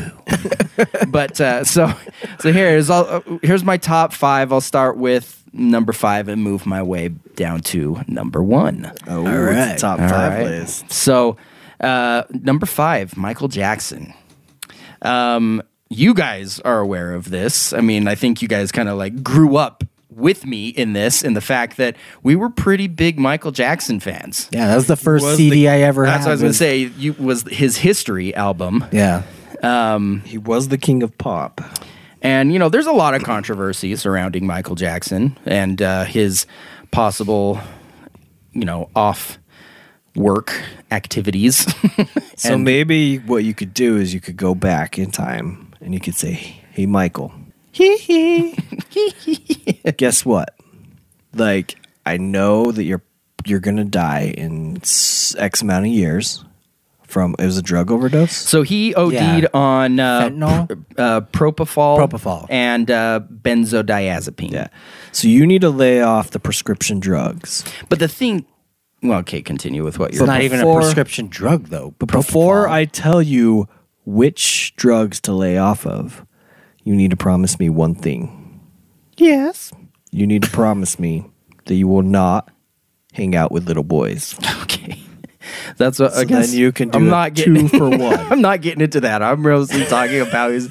I remember the first, my first early memory of just listening to music in the car was we're riding in, I think it was this Hyundai, this red Hyundai that we had, and my mom popped in the Thriller. No, it was actually the Beat It? the Dangerous album. Dangerous. But it was, the tape, and I just thought it was so amazing. And from there on, I bought all of his tapes and then CDs, and then, they came out with special editions, and I rebought those, and just everything, and we've made music videos, and just so. Yeah, to say that he was a part of my life is an understatement, And but he died on June 25th, 2009. He was 50 years old, and yes, died on propofol and benzodiazepine as a. But they're not necessarily prescriptions, but his physician was giving him those. Yeah. And that's the whole, I guess, controversy behind it, is because he should have known that what he was giving him was too much. Yeah, and propofol, from what I've gathered working at ER, propofol, you do not leave the patient when you give them. Like, the doctor has to be there the whole time. And you're not supposed to just be using it for sleep. That's the wrong use. What we use it for in the ER is when somebody comes in with the AFib heart rate or heart rhythm, so it's like not a regular heart rate rhythm. We give them propofol to like basically consciously sedate them to where they're just like completely out of it, and then we put like electrodes on their chest, and then we shock their heart back into a regular beat. Yeah. So is it called propofol? And then you immediately give them another drug that counteracts the propofol. Are you going to say a joke? Well, I was just wondering if it's propofol because you need Propofol. You need to have a pro there before they fall. Propofol. No. So, and the thing that was sad about it is, obviously, I mean, he was 50. He had already had his big career, right? And he was just wasn't really doing a lot between, probably his. I know he came out with that Invincible album in like 2000 and like. Oh, like the newer, like one of his later ones. What was the big single on that one? It was actually no. It was actually pretty that was good. Dangerous. I can sing it in my head, but I can't remember it at the moment. But anyway, so but he was in the middle of rehearsing for this big comeback tour. This big comeback tour. And then, I guess it was just a lot. I didn't realize he was doing a comeback tour. Oh, yeah. So we could have had this like huge Michael Jackson comeback. So there is a documentary. It was on Netflix, but it's called This Is It. And it's all about his tour that he was preparing for before he died. Yeah. So anyway, and because Michael Jackson was on my list too. So since you're already talking about it, but yeah, I just remember growing up, and we might have talked about this before, but we would go to the library and we would rent videos from the library when we were kids. And there was 2 videos that we would always actively try to get. Alan always wanted to get what was it called? The one with the Dorothy. Wizard of Oz.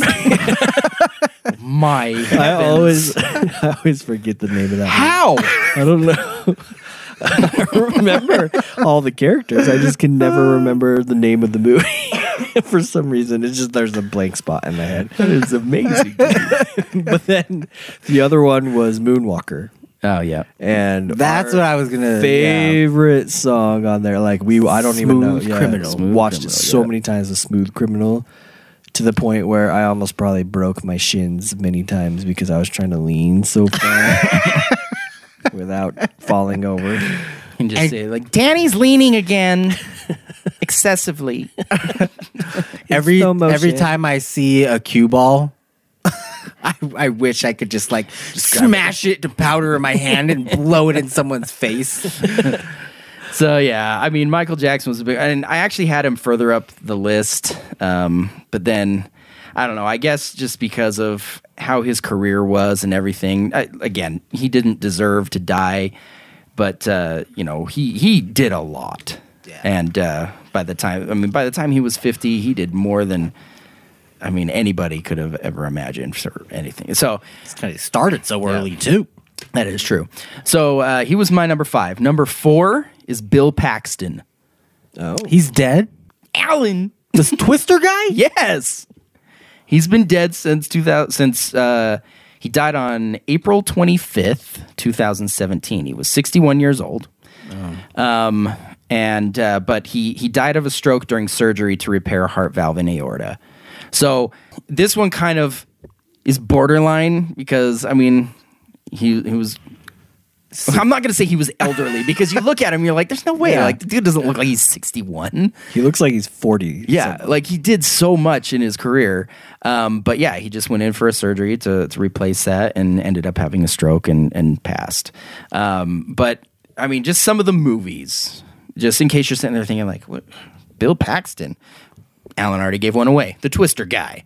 In fact, I was talking to my coworker at work, and I said, because I was telling him about this, and I said, I'm thinking I'm going to put Bill Paxton on there. And he's like, who? I mean, he is 25, so he's of the younger generation who are probably like, Bill Paxton, what? But I did say, I'm like, dude, the guy on True Lies. And he's like, oh, yeah, okay. So, but Twister, yes. I remember him originally from Weird Science. If you guys are, do you guys remember Weird Science? Oh, is that where they like make bring a woman to life or something? They like make that? the ideal woman. Yeah, and he's one of their he's one of the main kids' like older brothers. Oh, and he ends up getting turned into this like pile of sludge. Like at the end, I don't know. So I'm gonna have to rewatch that one's. I haven't seen Bill that for a long Paxton's freaking time. amazing. Aliens. Freaking Aliens. Like The original? No, so there's Alien. Oh, and then number 2. Aliens. He's one of the soldiers there. He was great. And I mean, I love the Aliens series.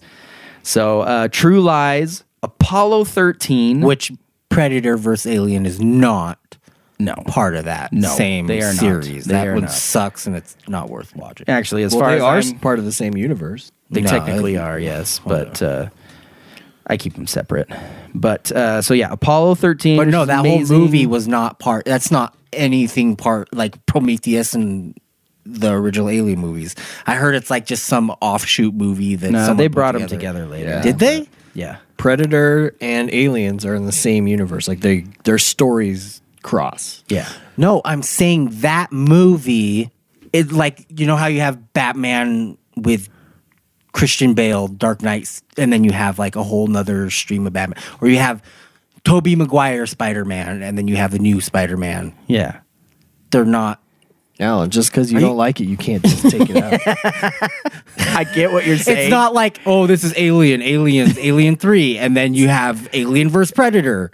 No. They're not part of the same batch of Alien movies, I'm saying. We get it. Okay, yeah. It's not in the same timeline. So, but they still cross. They still cross. I get it. I get what you're saying. Apollo 13. I'm going to say it for the 5th time. Edge of Tomorrow. U-571, which is a great submarine movie if you guys haven't seen it. And then he was also the director of one of my favorite sports movies of all time, which is The Greatest Game Ever Played with Shia LaBeouf. It's about golf. But I've never seen that. yeah, it's a good one. Every time I watch it, I would just want to go golfing. So, but so yeah, he did a lot. And just when I heard that he was gone, I was like, man, like because he was never like that guy that was the lead. Really, I mean, Twister, yes, but everything else, he was pretty much like just a side character. But I think he made it so much better anytime that he was in it. Yeah. So that's my number 4, Bill Paxton. And I also had a tie for number 4 because I just could not decide between these two guys. So you really have a top 6. I do have a top 6, but these guys are on the same platform in my mind. And I feel like I'm going to say this, and you guys are going to be like, who? But Brad Renfro. Yeah. Yeah. That guy. No clue who he is. Okay, the one movie that I think you guys would probably know him from is a Disney movie called Huck and Finn. Mm-hmm. No. Yeah, that guy. You don't know that either. The bum? No, he's Huckleberry. He's Huck. Oh, he's Huck. But anyway. All right, I'm looking him up right now so I can see if I... So Brad Renfro was just in a bunch of movies that I enjoyed at a younger age. But see, he came out hitting it, I guess, as far as like movies went, he started strong. I mean, he was a young child actor, and his first movie was The Client with Tommy Lee Jones and Susan Sarandon. And it's basically this, and I feel like I feel like I've seen it, but I, at the top of my head, cannot remember a lot about it because it's been so long. But I know that he basically witnesses like this murder of this mob boss or something, and so then he hires Tommy Lee Jones to basically protect him. But anyway, but he came out and everybody was like, when he was, portrayed this character, it was like, this kid's amazing. And he came out and did some other pretty cool things. Hold on. So was he big in the 90s? 90s, yeah. Okay. He died on January 15th, 2008, but really didn't do a whole lot after the 90s. So he was in The Client with Tommy Lee Jones and Susan Sarandon. He was in a movie called The Cure, where it's him and the kid from Jurassic Park, Joseph Mazzello. And Joseph Mazzello's character has cancer, and so they just become best friends, and they just go on this journey to find the cure for cancer. It's a good movie. So what did he die of? He died of a heroin overdose. Okay. He was in Tom and Huck with Jonathan Taylor Thomas. And then one of the probably more powerful movies that he was in, I mean, in my opinion, was Apt Pupil, which was with Ian McKellen. Gandalf. Yes, sir. You have to add the sir. Sir Ian McKellen. And it's basically they're neighbors, and he kind of starts spending some time with them. Brad Renfro spends a lot of time with Ian McKellen's. That's a lot of Ian McKellen. His character, and starts realizing that he may be like one of those like escaped Nazi like generals. Oh. And so he then starts to blackmail him. Like SS. Yeah, like one of those dudes. And it was, I remember watching that movie and I was like, man, this is kind of deep.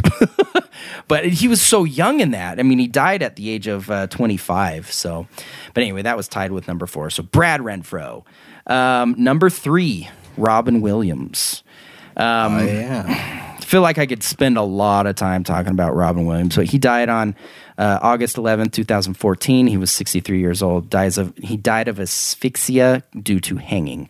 So we know that he killed himself. Because wasn't he was super diagnosed with Parkinson's right before that? Yeah, diagnosed with Parkinson's. Throughout his life, was living with major depression. Yeah, and which is the thing. It's like what we're learning is that like the people who are killing themselves because of this, disorder or however you want to label it, like everybody's like, I would have never known. And because, look at him. He was a comedian. Yeah. He's making people laugh, so shouldn't he be happy, right? But so obviously we know that was a tragic ending. He obviously began as a comedian, but there was so much more to him and his talent. I mean, I loved him in Hook. His voice talents in various movies, but he was, of course, he was the genie in Aladdin. Jack, that movie with him as a kid, but he's like looked like he was 40 years old. So speaking of like kind of his depression, and Trav named Hook. You did? Yeah. That was the first one, but Jack. What was the one? What was the one movie though? That was like something like about pictures or photographs. So or- 1 hour photo. That I also have that in Wasn't here. that like where he was supposed to be like super? Well, so that was the thing. depressed and Like insomnia as I'm reading these, you kind of see the range of his talent. So like he went like as as simple as like little kid movies. He was just he was the voice actor.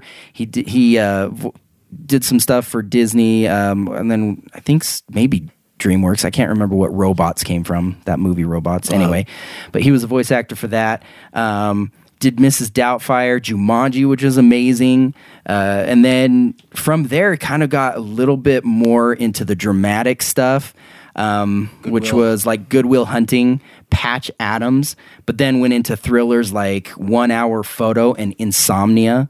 And just, it was all over the place. Meanwhile, he's going and guest starring on Whose Line Is It Anyway with Drew Carey, and He does? He what? Yeah. I never saw him on that. yeah. So I mean, Wasn't he in Toys? Toys, yeah. I mean, I only named just a few. I mean, there were so many. I think over 100 films that he starred in. Something about a bird cage. It's called Birdcage. So, yeah. But anyway, it's just super sad what happened to him. Although he was 61 years old, I mean, I still consider him, he ended his life. Yeah. Who knows how much more he could have had to, and whether it was acting or doing whatever for everybody else or just for himself, just he had a lot left in the tank. So, so that was my number 3. My number 2, Walter Payton. So if you know me, you know I am a huge Bears fan, but I feel like this transcends just Bears fandom. Just if you are a fan of football, you know who Walter Payton was and you know what he did. But yeah, he died November 1st, 1999. He died of a liver disease known as primary sclerosing cholangitis, which eventually led to something called, and now I'm going to see if I can say this, cholangiocarcinoma, which is bile duct cancer. That I don't know what that is, but it sounds horrible. What year did he retire? Right. See, they won the 85. I think he was like 87, 88, because I don't think he was. So he with was like a solid decade out of the league before he passed away. Yeah. Okay. Yeah. And I remember, I was in high school we were in high school when he passed. I remember my dad told me, and then the next day I wore a Walter Payton jersey to school. And for whatever reason, I thought that nobody would know like what I was doing. But I got so many comments and I guess compliments. They're like, yeah, man, Walter Payton. Yeah. I was like, man, I thought I was the only one who knew who this guy was. But, so obviously you're not wanting to bring him back because his football career was short. No, he It was just he had his own issues. If you've watched the documentary on him that NFL Films did, obviously he didn't have the perfect life, had some issues in his marriage and things like that, but he was a good person. He was doing some good stuff for other people. And, the story of it is sad. If you guys have seen the movie or heard of the movie Brian's Song, have you? Oh, my good heavens. Who are you? Brian's Song? Brian's Song about Brian Piccolo. He's one of the Bears. He was a fullback for them back in the days of Gale Sayers. Do you know who Gale Sayers is? Daniel. Are you lying? move on. Good heavens. Do you guys not know football history? You just look at what's happening now? Yeah. So Gale Sayers is a Hall of Famer, like huge known name. He's in NFL history. One of the greatest running backs of all time.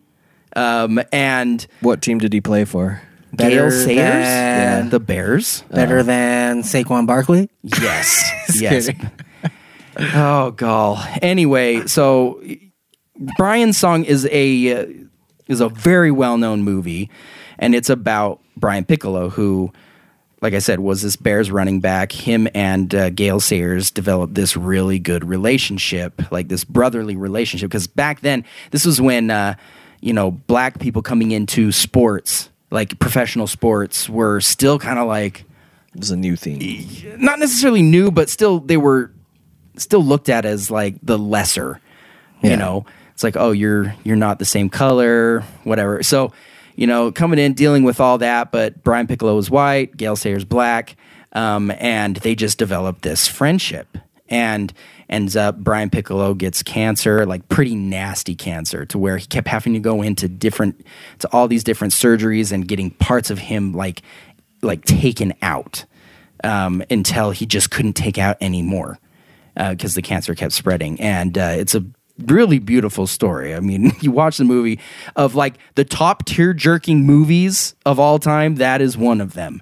So fast forward to the 90s, and you have this story with pretty much similar with Walter Payton and his backup fullback, which was, his name is Matt Suey. And right before Walter Payton died, he looked at Matt and he said, you know what? This is Brian's song too, except in this one, the brother dies.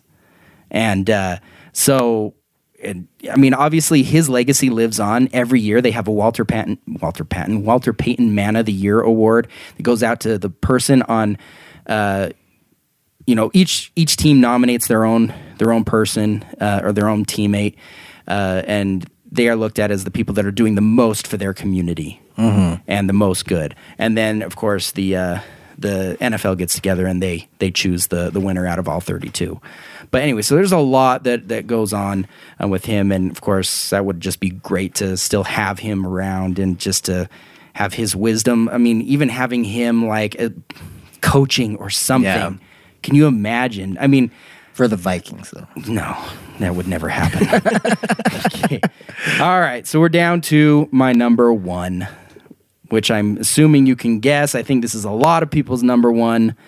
I played the clip for you at the very beginning, and that would be Heath Ledger. Who? No. Who? Heath Ledger.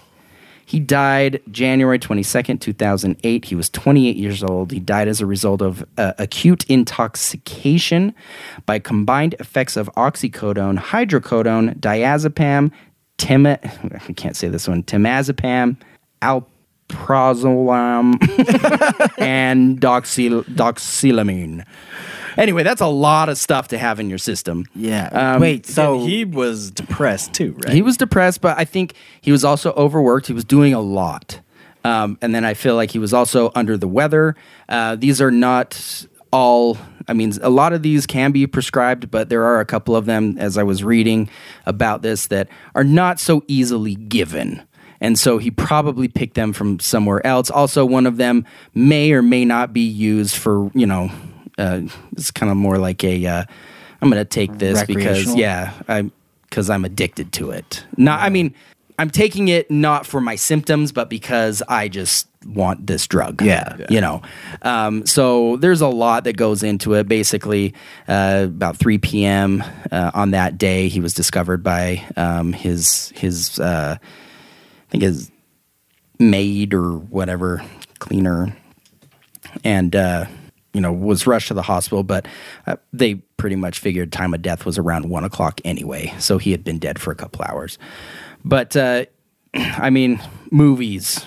I mean, we'll just quickly get this out of the way. Was he involved with Michelle Williams? I don't know about that. I know that his one of his best friends was Mary Kate Olsen, one of the twins. Oh, maybe that's who I was thinking of. Yeah, the Olsen twins. Yeah, but I obviously the movie that most people can remember him first being in here in the, because he's an Australian actor, but here in the States, was actually 10 Things I Hate About You. Oh, yeah. Then he moved on to The Patriot, which The Patriot, I like such a great movie. I remember that. He was like the oldest brother. Right? Mel Gibson. Yeah. In that one. Yep. And then he went on to A Knight's Tale, which is also a very underrated movie. I like this. It's pretty entertaining. That's what I'm saying. It's like, it's just about a poor kid who should be a knight but goes into a jousting contest. I don't know. It doesn't seem that great, but you watch it and you're like, this is amazing.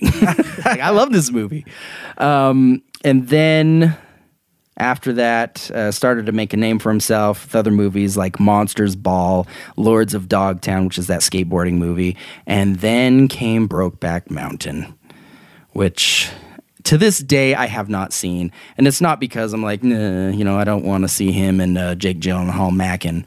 But I just haven't seen it. But, that obviously caused such a ruckus in in the film community. But, and then from that point, with everything else, leading up to that, he was able to score his role as the Joker in Christopher Nolan's The Dark Knight, which we all know was amazing. And then he died soon after that. Was it like before it even was released he died? He died before the movie was released, yes. But he had completed production. Yeah. Because he was actually already on another film, which was called The Imaginarium of Dr. Parnassus. And in that movie, he died partway through. And I suggest watching it because it's actually interesting how they do it. It was a really good movie in my opinion. Oh, so he's still in it? Like they didn't He's still in it, redo the no. whole movie But with what someone they else? did was they took his character and they took basically up to where he was and then kind of rewrote the end of the movie. The other half of it. And his character, as he's going into this Imaginarium, every time he goes in, is his person changes. And he's replaced by other characters like crap. I think like Robert Downey Jr.'s in it. And what is this called? The Imaginarium of Dr. Parnassus. It's like I said, I thought it was a good movie. Let's see. There it is. So other people that are in it that are him.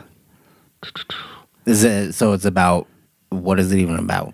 You know what? I can't remember. But I just remember Apparently he goes into like an Imaginarium. Yeah, I just remember enjoying it. So, but yeah, other people I couldn't find it at the moment, but I remember other like highly well-known characters, or Johnny Depp I think is in it too, and they are him. And so they go in and they just play these parts that he was supposed to play, and it worked. It just works. So I suggest watching it. But all right, so that is my top 5. Sorry, I'm opening up my computer here, and I'm not gonna go into any more. I just want to read the names that were on my honorable mention list, which were like Chris Farley, Tom Petty from Tom Petty and the Heartbreakers, Paul Walker, Brittany Murphy, Carrie Fisher. I forgot about Brittany Murphy. Yeah. Prince, River Phoenix, which is Joaquin Phoenix's older brother. He was in Indiana Jones. Yep, he was young Indiana Jones. Yeah. Yep. Jonathan Brandis, who is I don't know. I'm trying to think of one that you guys would know him from because I know you have no clue who he is. Alan Rickman. He died? Oh yeah, he did. Yeah. So those are kind of my. Are they all? I mean, a lot of those names I know, but like, are the ones that we don't know all actors? Jonathan Brandis is. Do you know who Tom Petty is? Yeah, the singer. Yeah. So I didn't know who you didn't know. River Phoenix, yeah, he's an actor. So, or was. But anyway, so those are mine. Which Joaquin Phoenix is going to be the Joker, right? Well, in the a new one. separate, yes, in the new Joker movie that may or may not be separate from what's going on right now. Oh. So, what do you guys, because I know I asked you guys to just put a little bit together. So, what names did you have on there? I had Michael Jackson, like I already said. The other ones, a lot of these I put together before you came out with the new rule in the 12th hour or I guess the 11th hour is the saying, yeah. But what is it called? The idiom. The idiom. Yep. But so before that, I had Albert Einstein, but he died at the age of 76. I had Leonardo da Vinci, but he died at the age of 67, clear back in 1519. So I'm assuming, I'm assuming that he died of old age.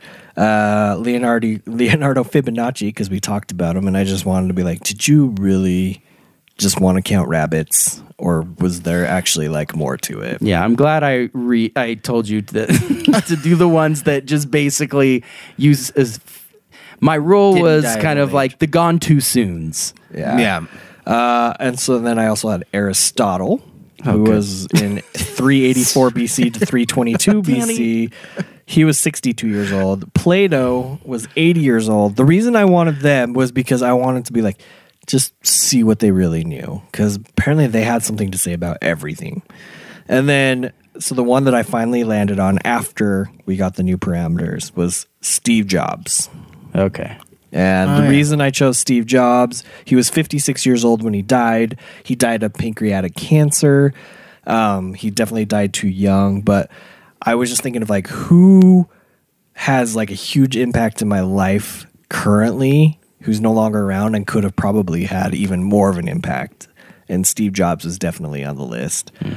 Because obviously we use iPads, iPhones, all these Apple products that he was the founder of Apple, obviously, and he had all the things. And the one quote that I love from him that I actually still use all the time is, people don't know what they want until you show them. So anything, I mean, really, like it is true because I didn't know I wanted an iPhone until it came out.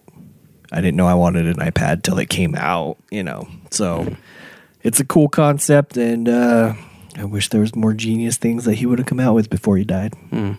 Alan. So the ones I had that were the same as you, or you said Chris Farley and Heath Ledger.